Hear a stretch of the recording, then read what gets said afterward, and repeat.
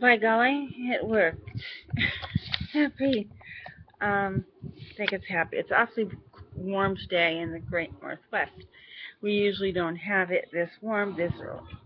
But hey, usually comes after July 4th, right at the day of July 4th, and after. And then it doesn't stop being hot until September. Sometimes it'll just keep on being hot until October. Depends on what kind of summer we have. That mentioned and that said, I'm reaching out there and gonna take a guess. Uh, I had an ex-husband slash roommate for about 5 years. In that time, I didn't see anyone else. Um, he and I did not have a man and wife relationship. Um, he was different, and so it didn't happen. Anyway, he and I, though, would work together. We worked together really, really well. And according to a report I was given that Bobby passed away about a year ago in June, and that he had a massive heart attack, and that was it. Well, today I received a text from Bobby saying hi.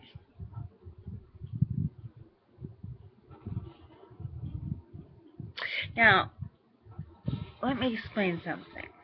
Last year, somebody called me and told me that Bobby had died. Okay?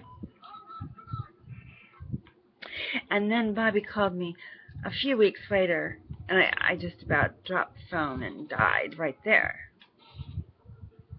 And he said, I'm not dead. I don't know. Someone's making just messing with you, honey. Gosh, Lou. My name is Lou. So, I got a text today from him. Hi. I think it's the woman that he lived with. I know they weren't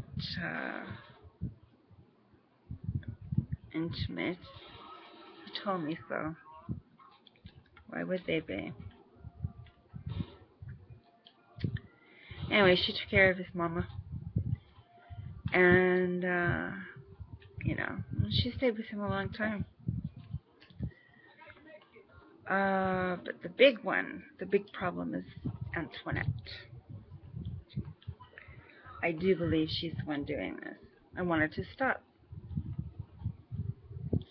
Now, I have a husband that can backtrack texts for a long time and find out exactly where it came from. So, if it is you, because we love each other so much, huh, Antoinette? You know, Tony, you've been disturbed from day one. You're an alcoholic. You've accused me of being an alcoholic, and I don't drink. I don't take drugs. I've been terribly ill, but I don't take dope. So, your accusations were a little bit weird, as you signed off really quick and blocked me. Yeah, I know you've been watching me.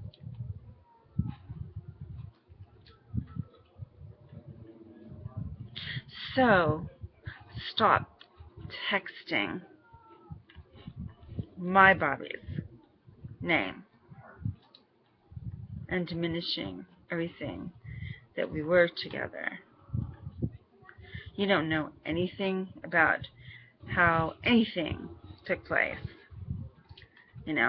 I was the money factor.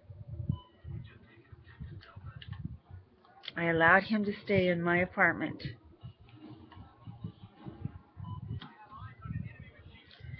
We were friends. So there was no reason for me to remove him. A lot of things about him that were very disturbing.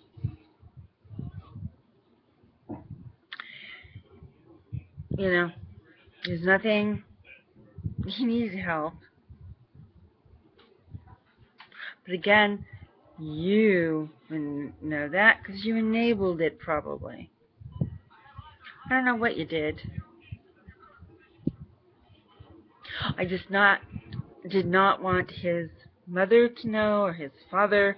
I did not want anybody in that family to know some of the stuff.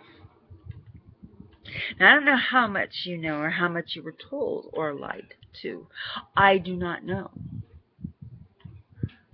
I do know I gave that guy a lot of money, set him up in an apartment, made sure he had my classic car, which I didn't have to give him, and made sure he was okay.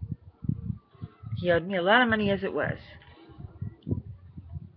We were divorced long before the divorce happened, accordingly.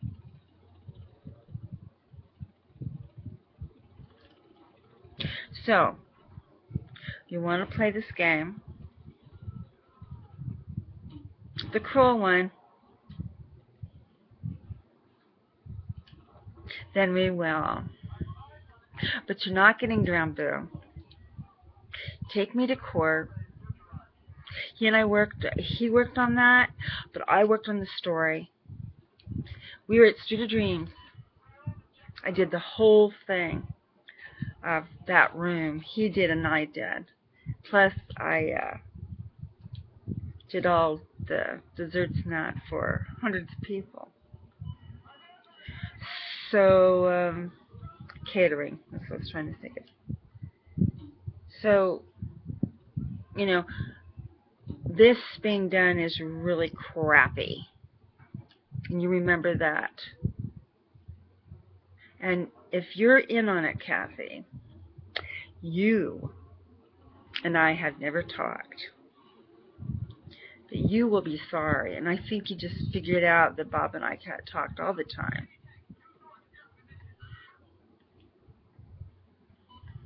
He was that way. And it's okay. Because I didn't mind. You know, it just didn't. Why should I?